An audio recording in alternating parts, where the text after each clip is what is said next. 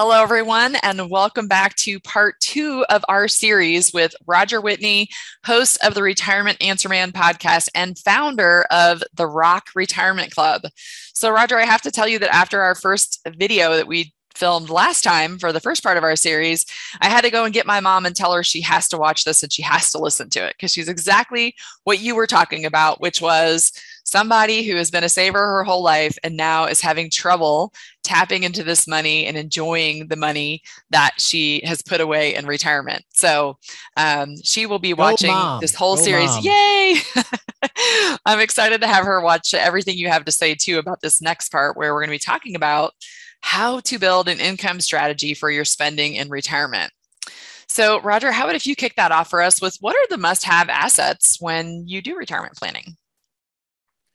Well, it's really the must-have assets are the assets that you have. I mean, by this point, there's not a lot you can do. You have what you have. So it's figuring out what is feasible, right? What is a feasible roadmap to create this kind of life? And in my suggestion is probably the must-have asset is to have a process to be able to think about things in an organized fashion.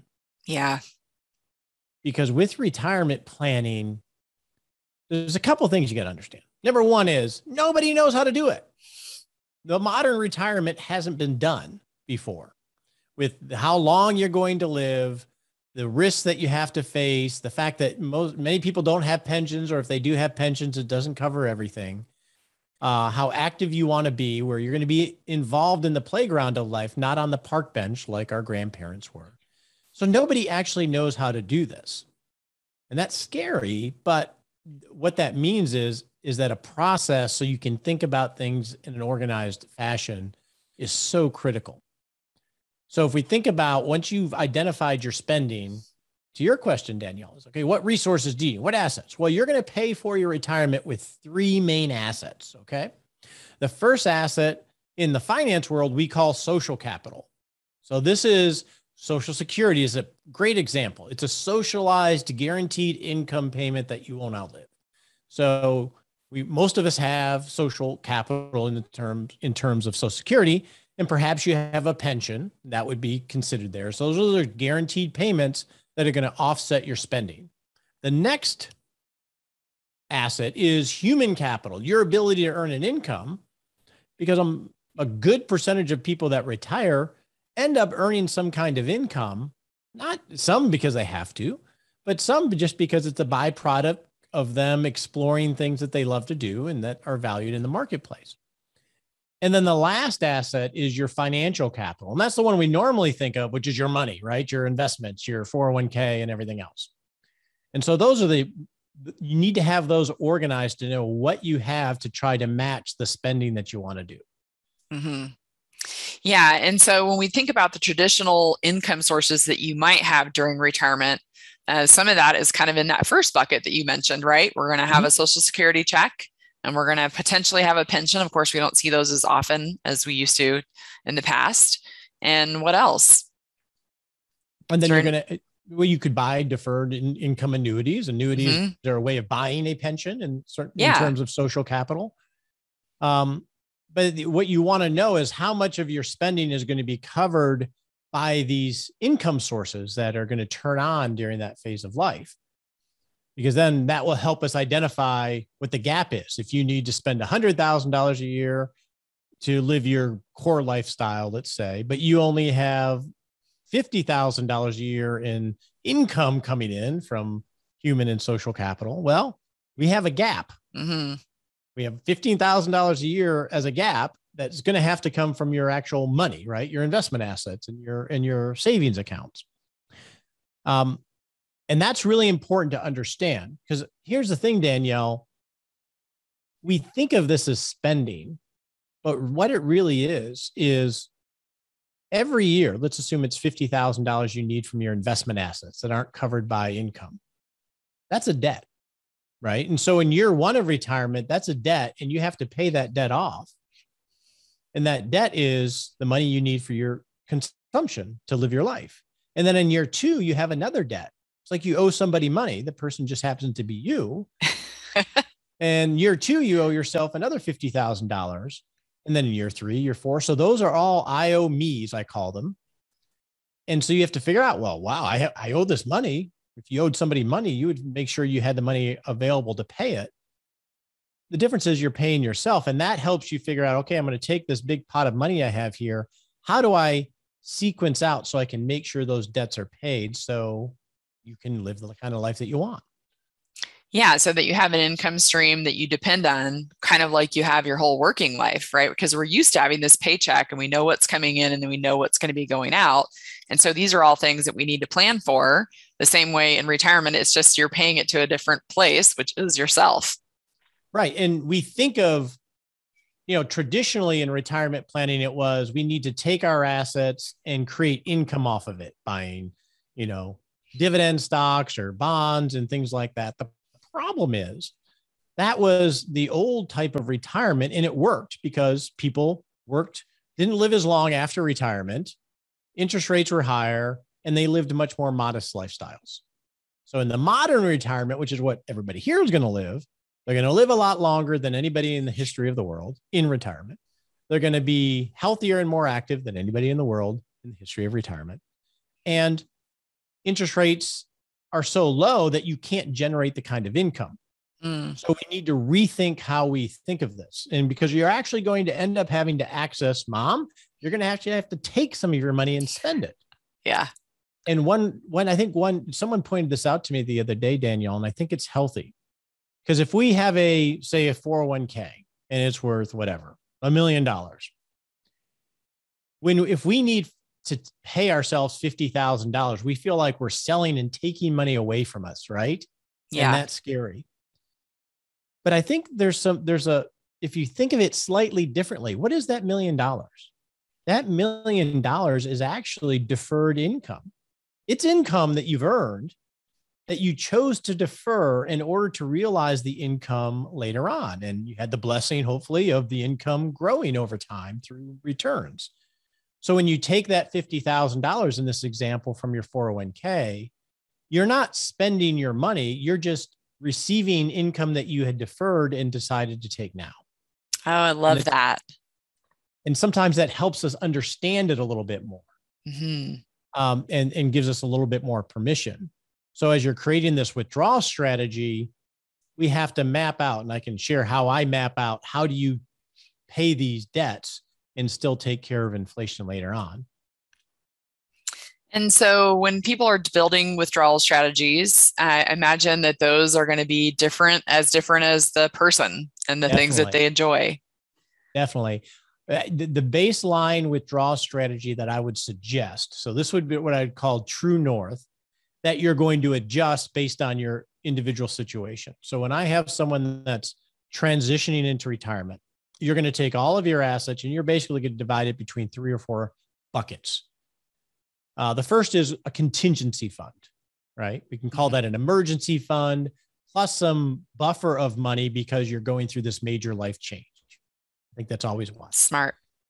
And then the second layer is what I call an income floor. So with what I would suggest is, and this is what we teach in our course in the club, is map out how much you need for the first 5 years of retirement.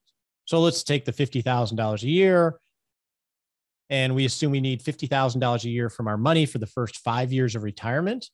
So 5 times 5 is $250,000. So at the beginning of retirement, we take $250,000 in this example, and we invest that in what we call an income floor. And we're buying CDs, individual bonds, something that is super safe that will mature right around the time that we need it. Because we owe that debt, and that money better be there to pay the debt. And we don't want it to be at risk in the markets, which is the short-term risk, right? If it's invested and the markets go down and, I lost money. So we map out pre-funding the first 5 years of retirement. And then the next layer is going to be more of a longer-term portfolio. And then a layer above that would be really aggressive, more like investing like a 45-year-old. That's really money that you need at, age 80 or 85. And so what you've created here with your assets is you've created a time segmented allocation. So you have multiple allocations that are different at each layer that correspond with the time when you're going to need it. Because the hard part with retirement, when you're allocating money, is go back to that seesaw example that we talked about last week. When you're retiring, you have two major risks when it comes to allocating your money. On the short term, you have, we call it sequence of return risk, which is basically the markets go down right after I retire. And now you're really hurting because you're invested. And then on the other end of the seesaw, you have inflation, which will eat away.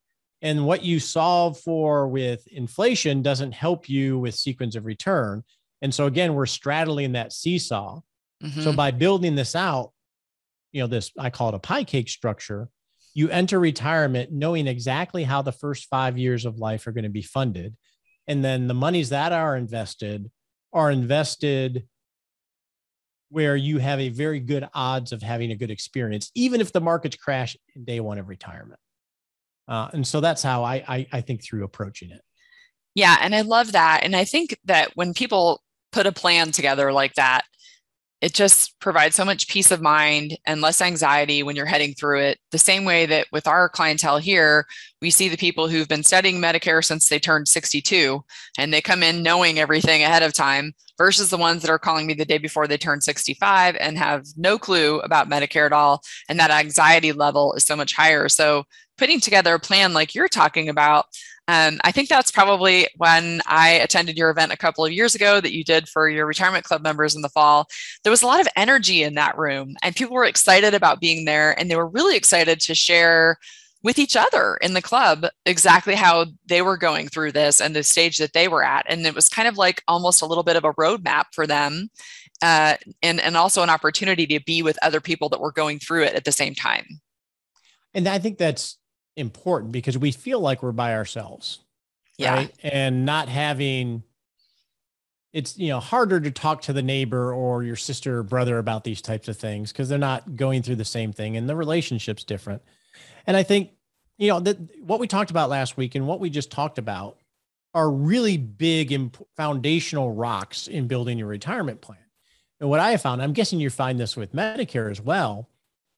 The problem is when we go out on the internet and read articles, whether it's blogs or other videos or things like that, generally people gravitate towards what I call the financial bling of planning, right? All the fancy, cool stuff that we, that are talked about that will optimize it because it's more interesting and it sounds like it's simple bullet. Mm-hmm. And I think the optimization part when it comes to tax planning and Medicare and everything else are really important, but you have to go through having a feasible plan that is resilient.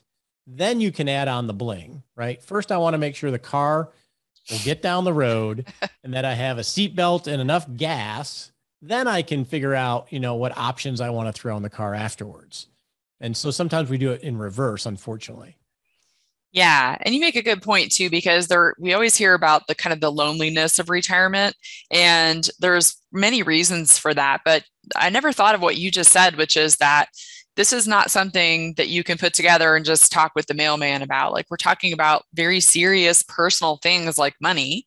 And so when everyone in your life that's younger than 65 isn't going through that, you don't have very many sources to share ideas and concerns and frustrations and anxieties with. There's not always a good outlet for that.